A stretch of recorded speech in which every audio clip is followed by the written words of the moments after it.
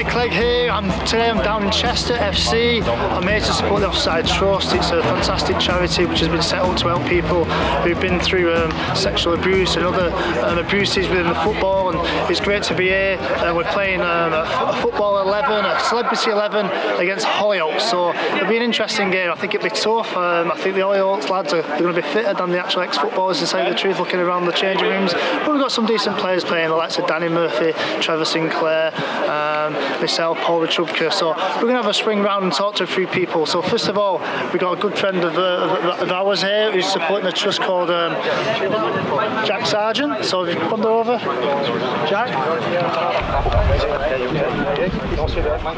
Hi sir. So this is Jack. He's the youngest politician actually in Wales. That's right, isn't it, Jack? Yeah, it is. Yeah, youngest politician in Wales. Been there for about 18 months now in Cardiff. So looking forward to today, though. Really. So Jack's playing for us, and it's going to be an interesting game, like we just said. So are you fit? Are you ready for the game? Are you looking to get stuck in? Yeah, we'll definitely get stuck in, but we'll see how long we last. But really, here just for the cause, really, for support the Offside Trust and the great work they're doing. It's all about them today, and that's what we'll do. Exactly. Hopefully we'll get a good turnout. Maybe 500 have paid already online, maybe up to a couple of thousand coming today. So it's a great opportunity to really make the awareness of the trust out there in the public, and help to try and get funding, helping to really help young people and older people who've been through abuse. So it's something which is deep in your heart, eh? Yeah, it is. I mean, I brought it up in the Senate chamber in Cardiff last week.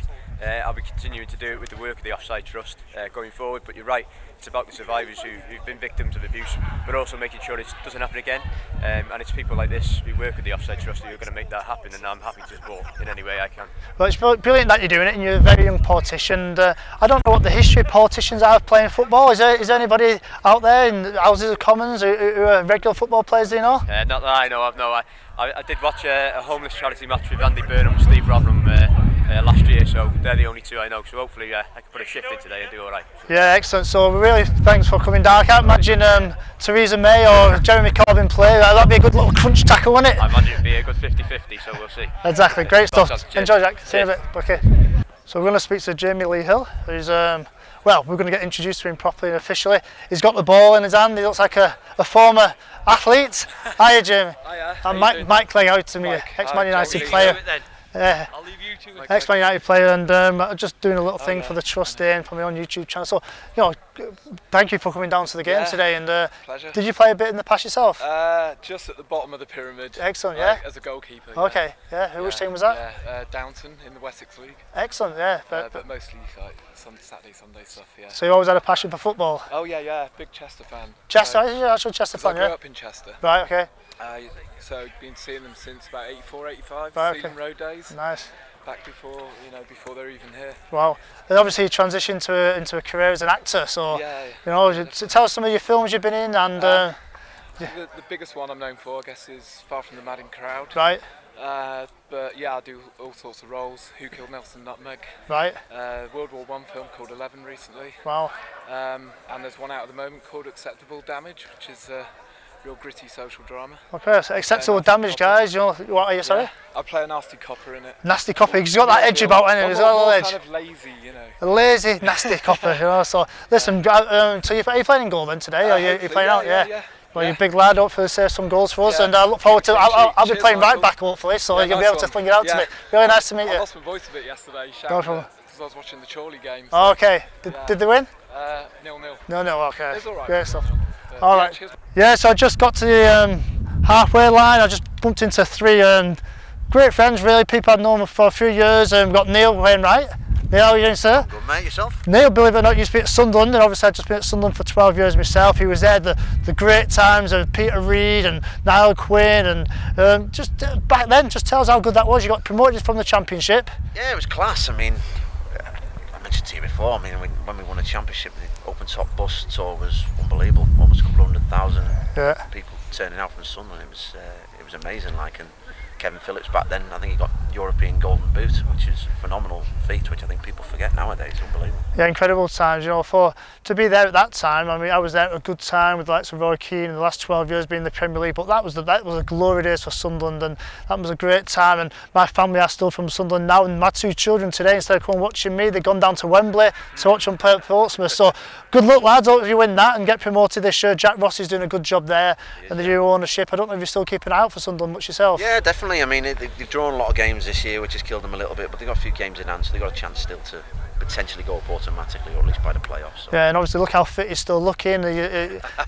He's now a coach at Morecambe, under 18s, aren't you? And we've got a very good mutual friend, Neil Bailey. Neil Bailey was on the show recently, on my show. We were just talking about the PFA, talking about his time at Sunderland and the coaches he's brought through, the likes of Steven Gerrard and many others. So you have a lot of nice words to say about Neil. Yeah, he's top man, is Neil. He put me through my my coaching badges, and he works a lot with our young kids. And I know we've done a lot with Steve Gerrard with him up to America when he was over there, putting him out and guiding him through his qualifications. But yeah, he's always a top man to know, is Neil, because he's always really helpful and knows a lot of people, knows his football more importantly as well. Yeah, and we've got Rodri Giggs here. Never met Rodri before, but obviously I know his brother reasonably well. So Rodri, are you playing today? Yeah, if selected. If selected, yeah. So have you got that turn of pace? Used to, although I haven't played for a bit, so. But you used to play yourself back in the day, didn't you? Played semi-professional, yeah. Very good, very good. So I do a lot of stuff for charity. You're out and about. Why are you away for the Offside Trust then? I should have played last year, and unfortunately I played for another charity side, so I played on that day. But okay. Yeah, I was free this day. Yeah, so last year it was at Curzon Ashton. I'm the ambassador for Curzon Ashton and Tameside Health and Wellbeing ambassador. So it's great that Rodri's here today, and I'm glad he's on my team, because if he's got that change of pace like his kid, I'm sure he'll be, you know, scoring goals.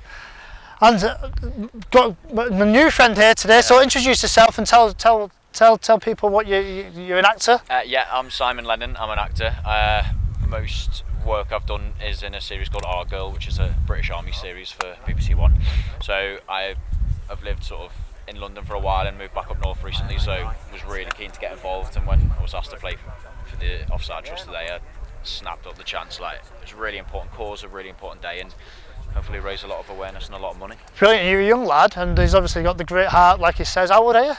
25. 25, so I'll be passing the ball, you'll be getting up and down the pitch. Because us lads are in our 40s, you know, it's going to be a nightmare. Well, I've slowly moved back in the pitch. I used to be a centre forward, then I moved to centre mid, now I'm a centre half, so I've gotten slower over the time, but we'll see how I get on. Excellent. Well, it's really nice to meet you, and thanks for coming and supporting the Trust, and wish you all the best in your sort of acting career. Cheers, man. Okay, nice. Wow, see these glasses, Everton. We're very close to Liverpool here. I live in Sunderland, the furthest place possible from Everton. How are you doing, sir? I'm okay, Yeah. Doing well, yeah. So this is your family? Yeah, my little lad Thomas and our Evelyn. And I think they're just more happy to see Speedo Mick than their own dad. Exactly, well they will be, won't they? You know, it's not often you see people running around the football pitch dressed like that, is there? Well, when you go to Goodison all the time, that's who you see all the time. Yeah, yeah. So you're obviously here to support the Offside Trust, and tell us your history and about this charity. Well, I got involved in it 2.5 years ago when it was first set up, so from day one I've been involved in it, and without them, they're just great help. There when you need someone, if you're going through a bad time, they're always there, and putting on days like this just helps you forget kind of what's happened and stuff like that to survivors, and it just a great occasion. And that's what it's all about, and you know, more recently it's all been about, you know, people got to be aware of the issues which have been happening in football and issues which are happening in schools and all types of areas of abuse, and also racial abuse. So this is just another charity which is really trying to get the right message out to the general public, because it's not something what should be hid away, but something brought out to light to stop this happening in the future. Yeah, well that's it. It's not just historical. We keep hearing the word historical. Yeah. Yeah, it's not historical. No. So it is raising awareness, getting the word out there, and it's just, you know, it can only do good. Exactly, and this is a great occasion. There's a lot of good people come out for the cause, and really nice to meet you. Really nice. Have a great day. Look after yourself. I will do. Thank you. Yeah. So again, it's really interesting, and it's just great to be here. So we'll see where else we can find. We'll go into the change rooms and have a look, see what's happening in there. Yeah, so we're just in the tunnel here down at Chester, so we're about to get ready, get dressed, so we'll go into the change room, see who's knocking around, see if anybody else have a little conversation with the camera, and just get a feel for the place. Through the hallowed chambers of the inners of Chester City. There's my mate, Trevor Sinclair. How are you, Trev? Very well. We'll have a chat later. Yeah, looking to get some tips off this man. Trev's asked me to do some S&C stuff with him. He needs to train me, by the way. He's fit as a fiddle, by the way. So this is the players' change rooms and different people. So we'll see you in here. Yeah, thanks. Yeah, that's fine. I've got my bag as well. So everybody's huddling round, getting ready for the big game. They all look fit as fiddles, every single one of these lads.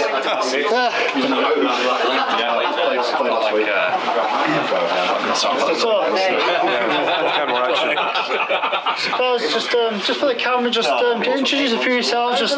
Why we're here. Basically, it's a great trust, Offside Trust. We try and obviously bring up the highlighting of abuse in football and how it needs to be cut out, and being awareness for everybody in the public. It's something to be spoken about. So ourselves are all playing this game today. So just within the room, because I don't know everybody's names, so I do apologise.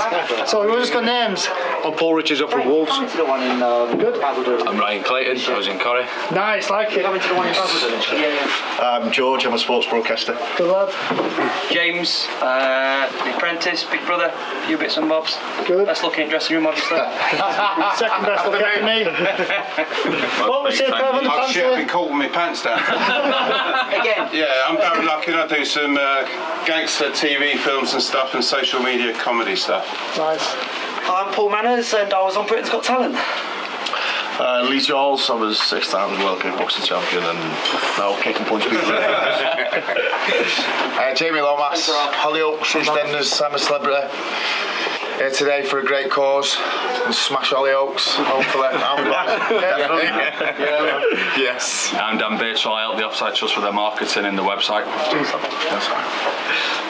Rob Edwards, ex-pro, teammate of Steve Walters, so yeah, good cause. We've got Dane Hooper, ex-professional, friend of Steve Walters. Good team, Good. Yeah. Lads, thanks so much for that. I'm looking forward to getting on the pitch with you and we'll kick the Hollyoaks asses, eh? Yeah, definitely. Thanks, lads.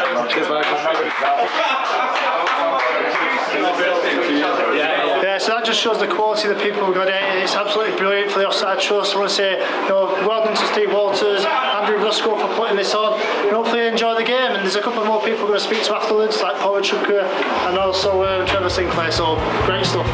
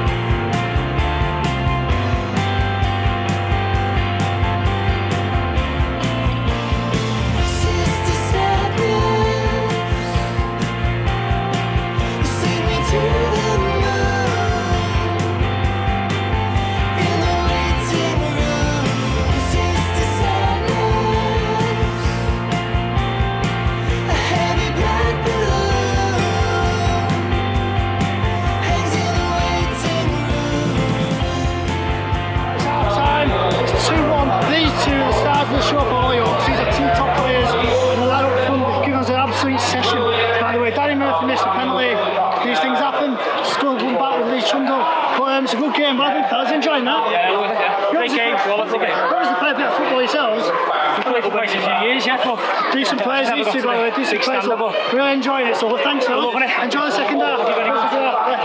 Cheers.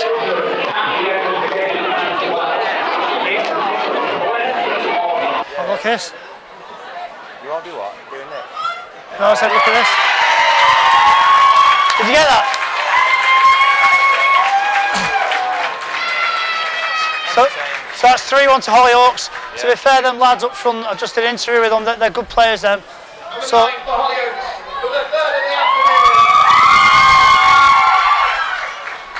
I'm just here with Paul Richupka. Paul, thanks for joining us. Right, so Paul played in net there first half and taking us back to our playing days, back at Man United. What year was that when you was at United? I joined, class of 97. Class of 97, yeah? Yeah, so it was like a long time ago. But you played first team, didn't you? Yeah, played in 2001. Excellent. So first team debut. Well, 2000, the World Club Championship, Premiership debut, 2001, so a long time ago now. But yeah, really enjoyed it, getting back out on the pitch and finished up about 6 months ago, October time, and then gone and got a proper job. So yeah, so Paul, obviously 2001 Man United, not long after the treble, he was there in the reserve team, youth team. I played with him, always had a brilliant attitude, but he's had a really long and successful career. So recently he's retired. You played hundreds and hundreds of games through the leagues, didn't you? How many games did you have? Well, I played in the World Club Championship at the top of the thing, and I played right at the bottom. We were bottom of the league with Accrington. Wow. Literally bottom of the table, February. Yeah. It's freezing cold, you're going up to Accrington every day and you're like, wow, we need to win to stay up because this means everything to the club, and it was like a different pressure altogether. So to see everything, to get promoted from League 2 to League 1 to Championship, all the way to the Premier League with Blackpool, it was a great journey. And like, journeyman probably was true, but The great thing about Paul, though, listening to that story, is all that information, all them different experiences he had, and if you took on board, and that was Paul's transitioning from a player to normal life and trying to find. Yes. Who scored? Yeah. So are you ready? The Offside Trust with their second of the afternoon, 3-2 now. There's Deli Adebola just scored there, which is great news. But again, it's a very difficult one now. We're at Offside Trust talking about abuse within football, but also one of the biggest things within football is the transition from being a player to normal life. And this is something me and Paul are talking about a lot. It's something which I had to deal with 15 years ago, but I transitioned into a passion of mine, strength and conditioning, sports science, where Paul, for yourself now, you're transitioning into maybe areas that you're very much into mental health. You was even saying you just done a mental health first aid course, aren't you? So what's the future for yourself, and what is it about giving back and also carving out a new career? It's trying to take those skills that you practiced out there on the pitch and putting them to good use. So for me, it's organising. I'm a goalkeeper. I make sure the people in front of me are doing their jobs, are in the right positions at the right time, and that stops a goal. And it's like, well, how does that transfer into the business world? How can I use those skills and be part of that team again? We were, taught discipline by Sir Alex, one of the best bosses I've ever worked for. And for a reason, it was important that you were there on time, that you did, understood your role, did your job, and you're nearly going to score again. Well, they're doing much better now being Paul Ross. That's excellent. So, but no, it's just understanding when you can apply them. Say meeting, catching up with Cleggy, understand what he's doing, how we can help each other, and keep that that family that we developed growing up together, and really take it forward and see what opportunities arise from that. That's brilliant. There's big statistics out about football players once they retire. It's either 85% of them either get divorced or go bankrupt. And it's something, at what point of your career should you start thinking about that transition? Is it before you even join as a YT, as an apprentice? Is it whilst you're doing your first, second, third and fourth year professional career? It might be different stages, different leagues. So again, it's something we want to put forward. It's something people should be thinking about and preparing, because when you do actually change career and you move away from football, you miss that buzz, that changing room banter. It can be difficult. So Paul, I just wish you all the very best in your future, and let's keep supporting the Offside Trust and keep supporting that transition.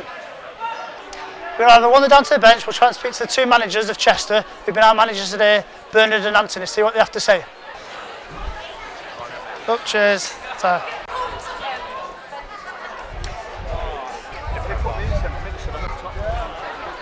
Good. clean, so we need a couple of goals. Yeah. I know, not me, not me.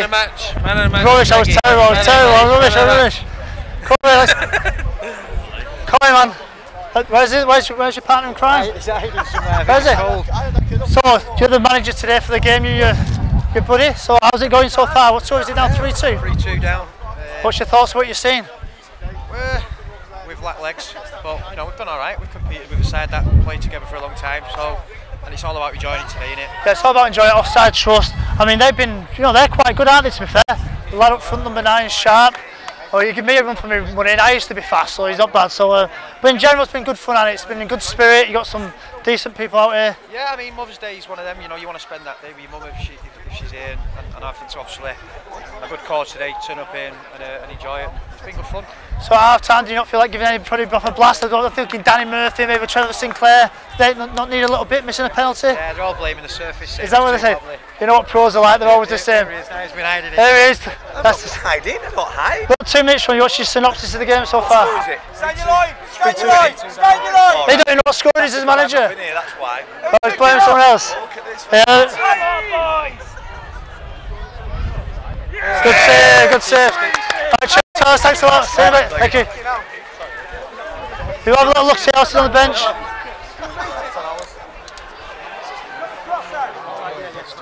Can I have a little 2 minutes with you?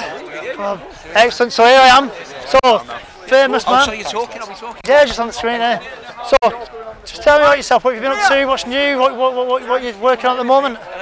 Stephen Walters, we're here to... Obviously Stephen Walters, a very famous actor. My missus Laura up there, she said she's got to have a picture with him at the end. Cause and she paid him to say that. She did, honestly, she's up there, she's looking down now. We're all here to support the Offside Trust, Steve Walters. Great day, great occasion. It's a privilege to be here.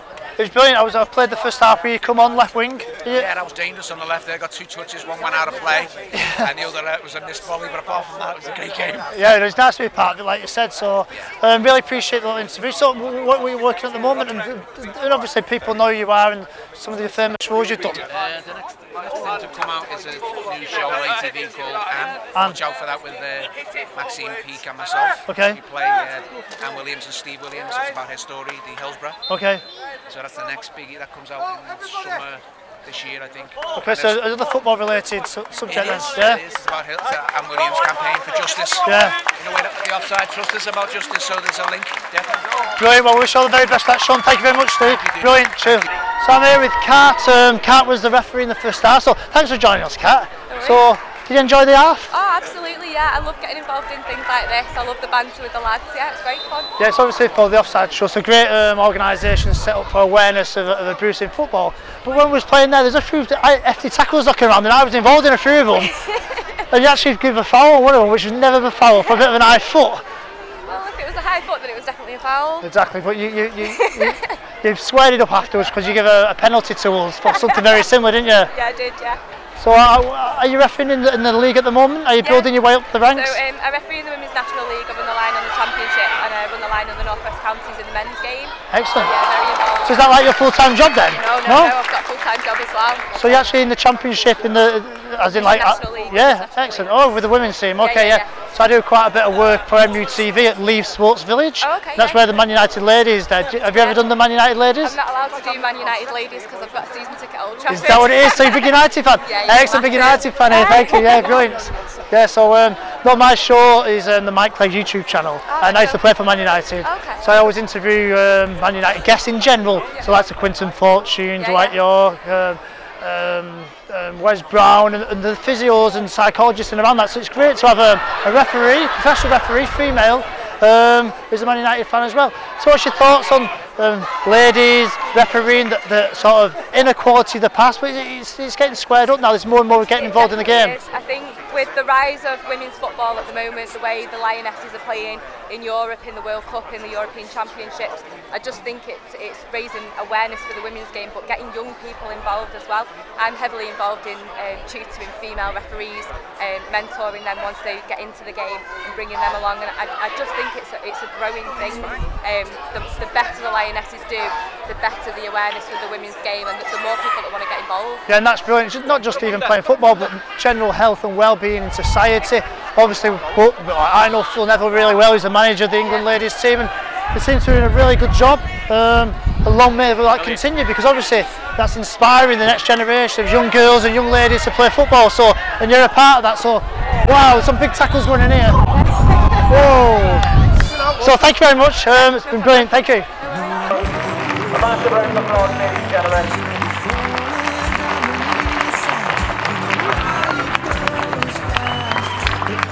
We get the lads, out of the lads. So there we are there, Jamie, we get a trophy stuff coming up, and I thought I'd let you know, so you can bask in the glory for the next 3 while. Give Jamie a round of applause if you can, folks. Trophy, Steve Walters from the Offside Trust. Give it a next guys. Ladies and gentlemen, your champion, Hollyoaks are your champion!